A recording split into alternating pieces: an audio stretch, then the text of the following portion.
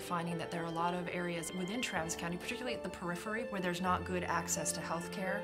La mayoría son familias pobres. Uno de los problemas grandes que ellos presentan siempre es el de la salud, debido a los altos costos de los hospitales o medicamentos o de faltas de clínicas, digamos, aquí cerca.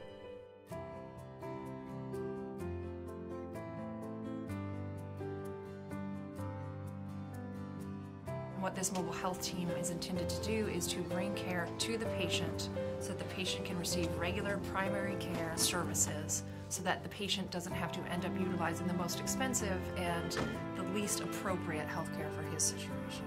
And the reason for your appointment today? A follow-up for my diabetes and my blood pressure. Sí, los beneficios que la clínica móvil va a traer a esta comunidad va a producir en la gente una mayor tranquilidad, se van a sentir confiados, seguros, porque es un lugar que ellos conocen. We know that bringing the care that they need closer to them will enhance their ability to get well and stay well and keep them in the communities in which they live and work.